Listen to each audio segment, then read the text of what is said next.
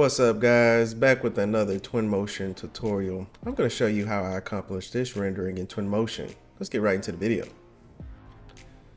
Okay, so we have our scene here and we're going to do something a little different in this rendering. I want this rendering to have a little bit of a dramatic effect, play with some lighting, and let's just see if we can create something interesting and something that hopefully you can learn something from. So, all right, right now in our scene, you can see I have a bike and I have two large windows here, and we have some picture frames, and just kind of show you a little bit where some of these assets come from. So this is a console table, and I believe I got this out of the Twinmotion library. If not, it would be in Sketchfab. So a lot of things that I like to do in my rendering is pull from Twinmotion library or Sketchfab. So Sketchfab, you can go to architecture, or you can go to a lot of different examples here. You go to furniture, and you can kind of just choose from the large selection that they have in their library, or you can go to Twinmotion library and you can go to objects and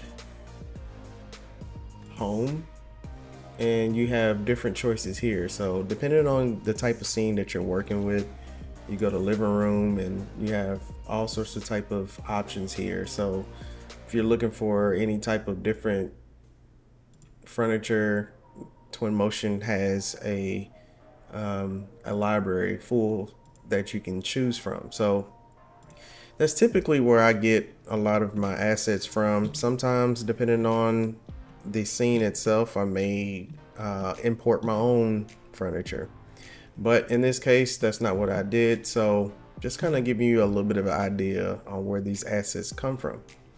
All right, so guys, don't forget to smash that like button for me, hit the notification bell, and if you got any comments, don't be afraid to leave a comment down below. All right, so the first thing that we want to do is create our image. I've already created mine, so I'm gonna click on mine here, and as you can see, I have some things already set. Let's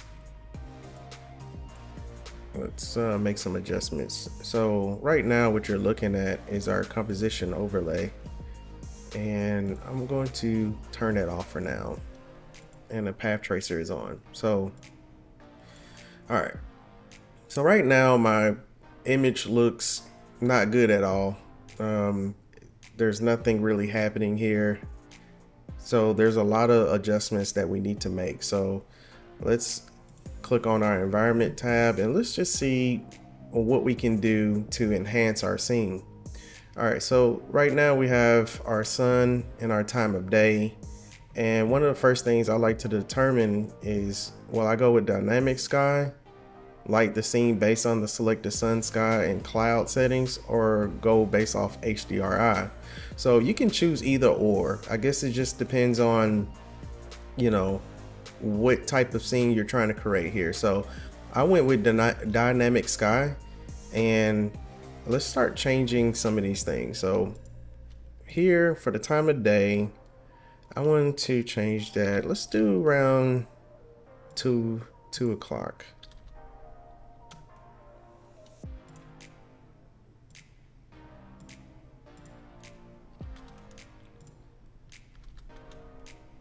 Okay, so one of the things I also like to do is activate my path tracer at a low setting, just so we can follow along and see some of the progression that we're making and see what our settings are actually doing to our rendering. So we're going to click on rendering, and we'll turn on the path tracer now. So we can keep it on high, which is its high default settings. So we have our samples per pixel at 256, and our max bounce is at 10, and emissive materials and denoiser is checked, and our fireflies by default is at 14. So let's go back to the environment tab, and let's play with our north offset. Right now is at 90. I want to change that to 45. So as you can see, we have these nice opening windows with natural light coming in, which is really good. So we're getting a lot of natural light coming into our scene, which is what we want. I want to turn this image into a dramatic effect, or give it a dramatic effect with some character. All right, so now for our intensity, we can keep that at default, which is at 100,000 lux. But since we have so much natural light coming in already, I want to change our temperature from more of a warm temperature, maybe to a cool at some point, but this temperature will keep 6900. Okay, so now let's kind of look at our size of our sun that's coming in. So right now it's at 5. I want to increase that. So as you can see, as I increase this, you start to see our shadows and our natural light that's coming in is starting to expand. So if I change that to 10, you start to see the sun and the shadows start to get softer. So you don't get this very sharp reflection from the windows and a lot of sharp shadows coming in. So it softened our shadows, which looks more natural and looks more realistic. All right, so right now we're going to change, we're going to keep the reflection the same, and we'll change our location. Well, no, we're going to keep the same location, but as far as our month goes, we're in April. So let's change that to the month that we are in now, which is June. All right. So we're not going to play with the sky turbidity or atmospheric density.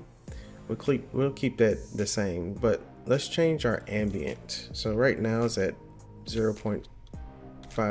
Let's change it to 1. Okay. So now I'm just kind of looking through my other options here and settings just to try to see what else we can do to make this image look better. So as you can see, we still don't have a very pleasing image yet, but that's okay because we're going to make some more adjustments. So let's look at our camera settings here. So right now we have our auto exposure checked, which is what we can make some our own changes here. So even though we have it check marked, I'm going to actually make some adjustments here. So our exposure is at 0.50. Let's change it to 0.25. And our white balance, I want to change that to 5222. So as you can see, that changed our scene to a more cooler look rather than a warm. So which is what I wanted. So let's look into our tint. We're gonna change our tint down. It's at 0.50. Let's change that to 0.7. So now we're starting to get some interesting look to our scene. Starting to see some of the color looks a lot different, and I guess my true intention is to try to figure out how to get the most out of my renderings by creating character, creating some very interesting scenes, and try to get as close to realism as possible. So I'm going to continue to make some adjustments. Guys, don't forget to smash that like button for me and hit the notification bell as well. All right, so if we look into our local exposure, we have that enabled as well.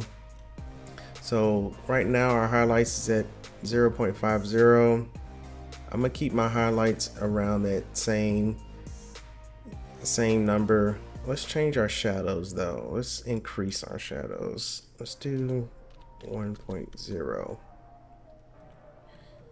All right, so now we have our lens field of view is at 90 degrees. We're going to check use focal length. So right now we're kind of zoomed out from our main subject, and one of the things that I want to do to make my main subject is the bike itself and this area here. So we're going to increase our focal length. We're going to zoom in here. We'll do 26. Okay, so now we're going to click on details, and we're going to start making some interesting adjustments here. So right now we have our vignetting at 0%. I want to crank my vignetting all the way to 100%. So now you start to see a lot of my area to darken a lot, which is exactly what I want. I want to darken this image and pretty much have the sunlight come in and kind of show more emphasis on the bike and the sunlight that's coming in as well. All right, so our sharpness is pretty high. Let's change that to 20%. And we're going to check mark our parallelism.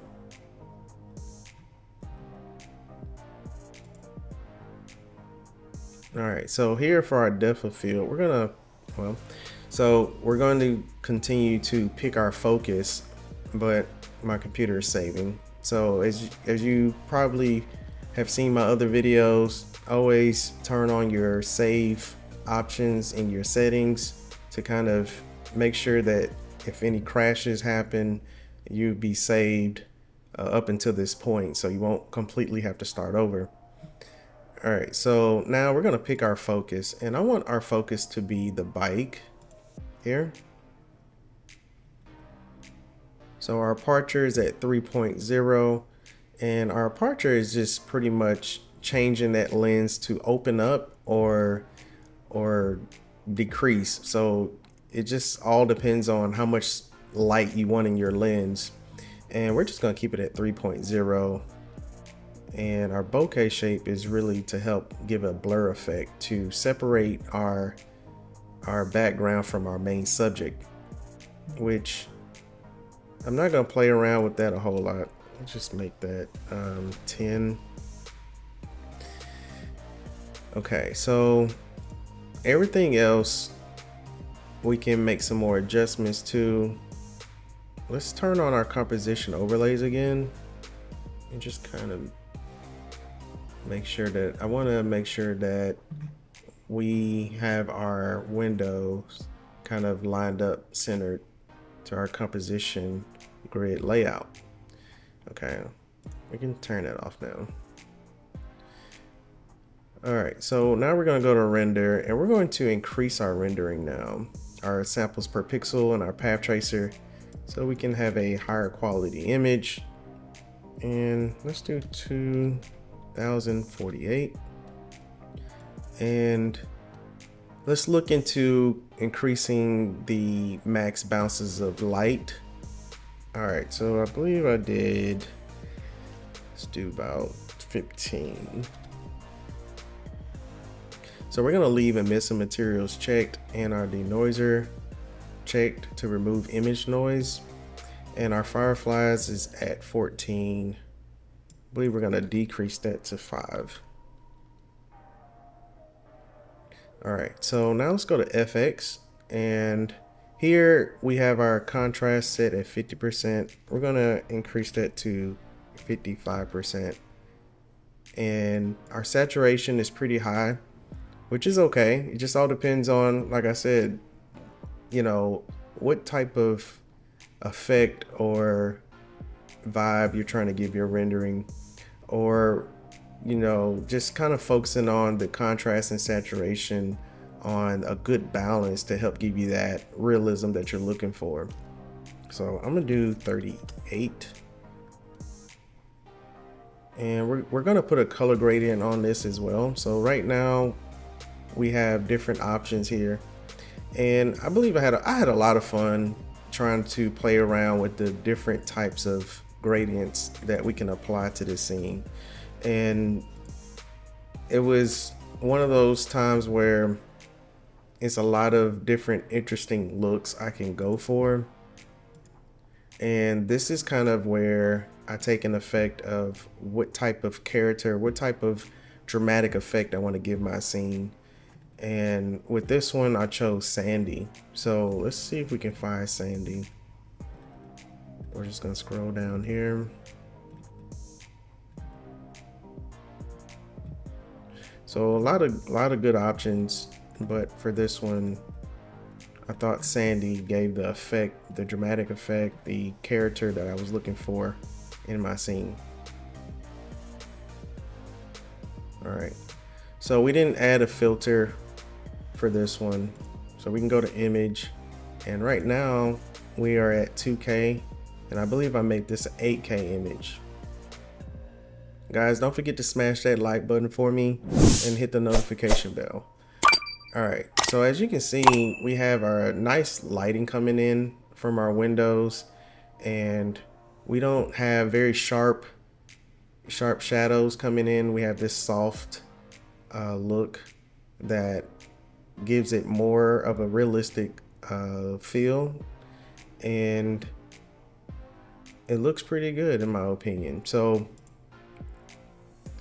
we're gonna select tile rendering. And as you know, tile rendering is when you want to export to higher resolution images. So I just clicked on that just because it's at 8K, and when I export it out, you know, you want to have tile rendering selected. Okay. So guys, I believe that this is it, and I hope that you learned something, and we'll be back with another one.